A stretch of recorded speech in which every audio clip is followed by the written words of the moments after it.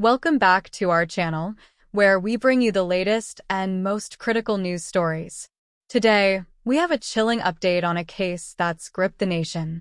The government's pathologist has unveiled shocking details about the examination of bodies found in Kware. This revelation has sent shockwaves throughout the community and raised serious concerns about safety and justice. Let's dive into the details. Forensic experts from the Directorate of Criminal Investigations have made a startling discovery.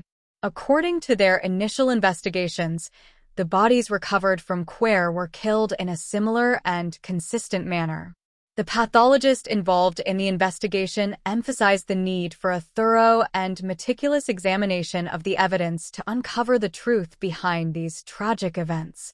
This revelation has sent shockwaves through the community, increasing the urgency for law enforcement agencies to act swiftly to apprehend the perpetrators and ensure justice for the victims and their families. Today we are here at City Mortuary, and the purpose of our being here was to perform postmortem, which is the examination of some body parts which were recovered in an area called Kwale. So what we did today was included doing X-ray on the bodies which are there, so that we can be able to get more information about these bodies. Upon finishing the X-rays, we perform autopsies. We perform examination on the contents of 3 body bags, 2 of which we completed the examination and 1 will continue later. The ones we did examination on were pieces of upper part of the body. So there's one upper part of the body which contained the head, the chest, and the upper limbs and the trunk. Government pathologist Johansen Ojuer has been at the forefront of this investigation. He revealed that the victims were subjected to the same method of killing, indicating a systematic approach by the perpetrator. This revelation has heightened fears and uncertainty among the residents of Kware. The community is understandably shaken by these findings.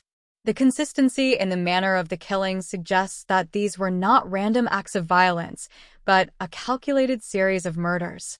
Law enforcement agencies are now under immense pressure to track down the individual or individuals responsible for these heinous crimes. We are living in fear. It's terrifying to know that someone out there is capable of such brutality and is still at large. We hope the authorities can quickly find and stop them before more lives are lost. The investigation is ongoing, with forensic experts meticulously examining the evidence to piece together the events leading to these tragic outcomes. It's a race against time to ensure the safety of the community and bring justice to the victims and their families. As this story develops, we'll keep you updated with the latest information. Our thoughts are with the families of the victims during this incredibly difficult time. If you have any information that could assist in this investigation, please contact your local authorities immediately. Thank you for watching our channel. Don't forget to like, share, and subscribe for more updates on this and other important news stories. Stay safe and take care.